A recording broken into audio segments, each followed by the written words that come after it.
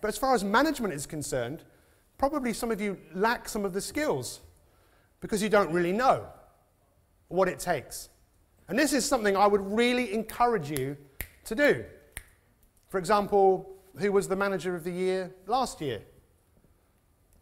Anyone remember who that was? How many of you have gone up to Alex and said, "Excuse me, Alex, I'm very interested in how you made that happen"? Probably none of you. Why? I have no idea. Whether it's because you're shy or you can't be bothered, it's up to you. But what I'm saying is that success leaves clues.